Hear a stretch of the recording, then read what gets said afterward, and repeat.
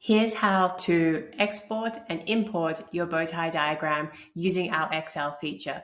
So first off, we have our diagram here. It's all complete, and I'm going to export. And this will send a download of Excel to my computer.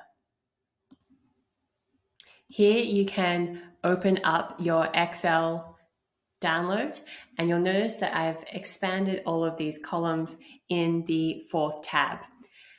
How our template is set out is we have the hazard as the first parent, and everything branches out from that, which is the same as the bow tie diagram. You have your hazard, and then you have your top event, and everything moves out from there.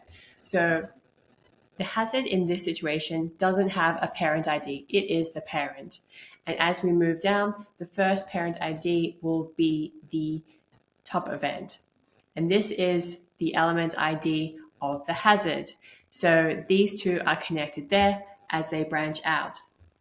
From the top event, we have all of our hazards and our consequences. So they also are related to the top event number. Here I've highlighted the top event, and you'll be able to see the parent ID for the threats and consequences are the top event. Again, top event is in the center, and the threats and consequences are related to that. These can be any numbers. If you are wanting to use our template to upload your own diagram from Excel, this one could be number 1. And because all of these highlighted are related to it, they would also be number 1 here. As you move along and you get into the barriers, which are related to either the threat or the consequence, you'll notice that they also have the metadata pieces attached to them. This you can set up in these tabs down the bottom here. So we have our barrier type, and it has a whole bunch of different types of pieces, including passive, active, hardware, and they are represented with different colors and also with a different order.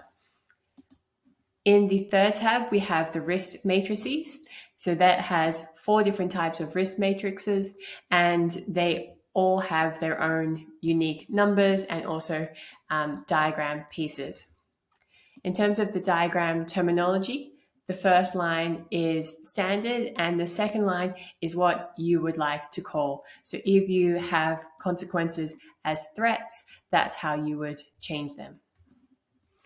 To import the Excel diagram that you have just changed and altered, select the import button, your diagram name, your diagram attachment, and also the diagram type, which in this case will be bow tie diagram.